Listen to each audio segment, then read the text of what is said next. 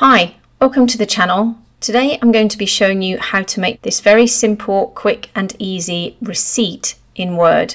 So let's open a new document, and just so that we've got a little bit more control, my cursor's at the top here. I'm just going to press the return key twice, then go to Insert, Table, click on the drop down, and then I'm going to select 5 columns and 4 rows. Then I'm going to select the whole of the table by clicking on this top left icon, going to Table Layout. I'm going to go to the height here, and I'm going to change that to 1 and press Enter.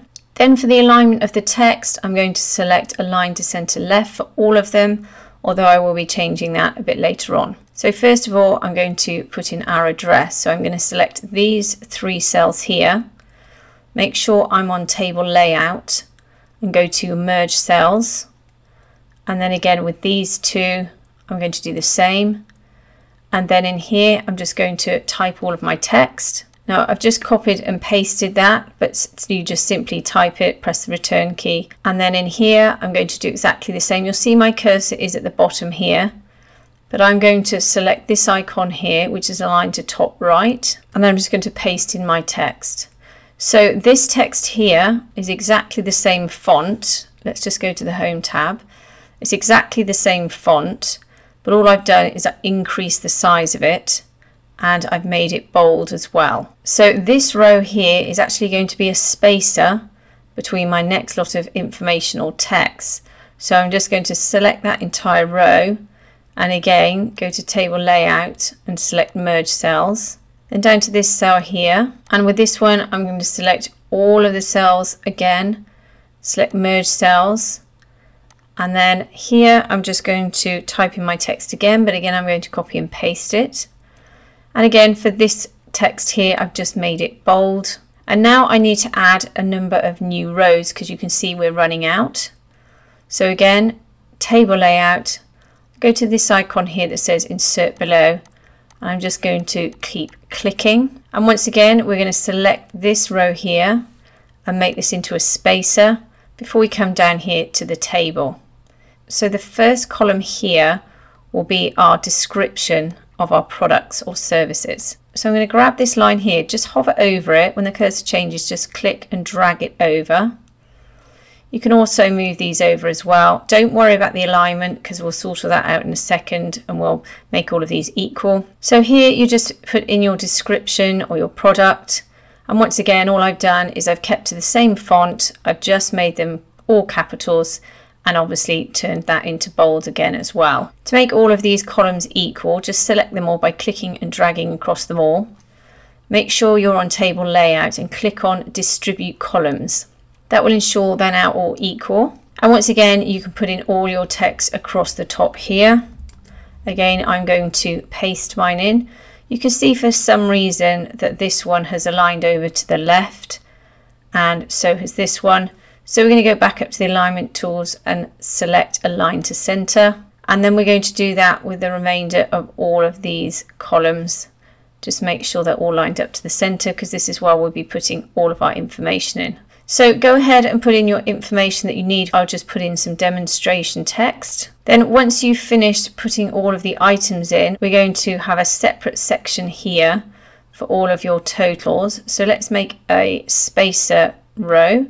Select it, again, Table Layout, Merge Cells. And once again here, we're just going to paste all of this information in. Now this information here you'll have on all of your invoices, and then this information here is taken from obviously these up here. Now once you've got most of your information in, you might want to customize this table because these lines do look a little clunky.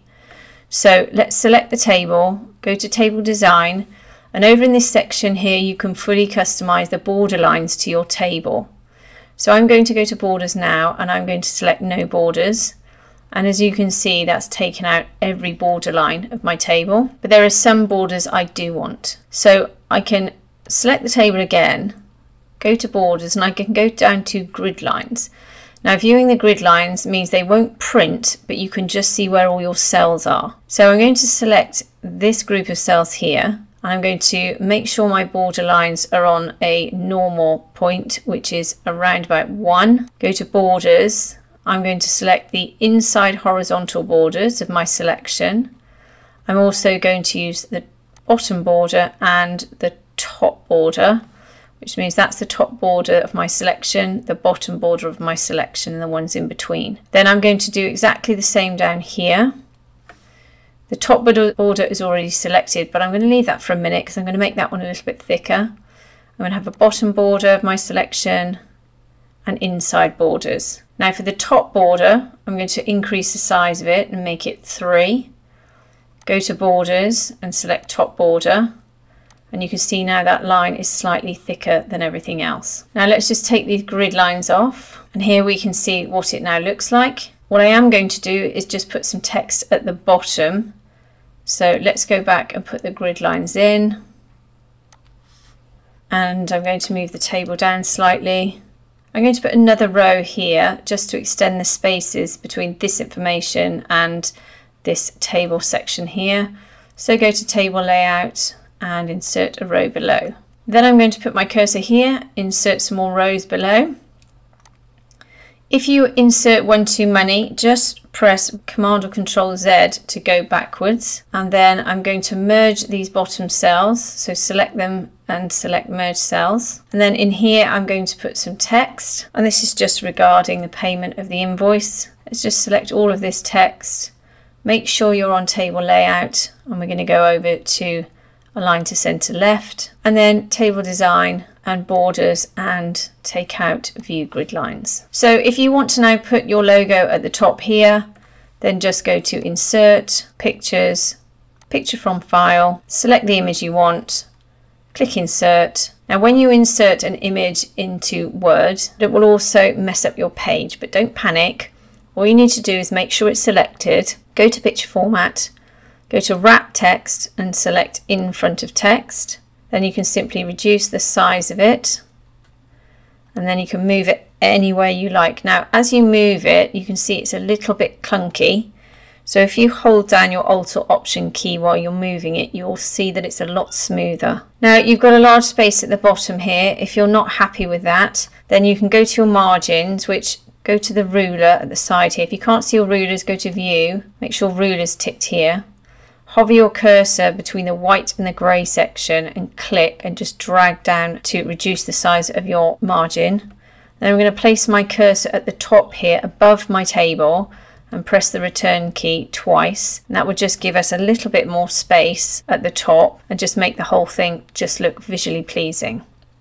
So once you've finished doing this, you can actually save it as a template. But before you save it as a template, make sure you don't put any information in because you'll want to fill it out time and time again. You don't want to keep taking all the information out if you've saved it as a template. So if you want to do that, go to File, go to Save as Template. Make sure you change the name. Make sure it's in the Templates file here. And if it's not, just select from this list. Then go down to File Format. And again, make sure it's on Microsoft Word Templates. And then just click Save. In addition, you can just simply save it as a main document. Go to Save As. Again, you can save it as a receipt. Just save it where you want. I'm going to save mine to the desktop. And then File Format, you can just save this as a Word document and click Save. Now, if you can't be bothered to do any of this, but you really like the template, then I will leave a link in the description below for you to download it. So I hope that's helped you today. If it has, please like and subscribe and have a great day.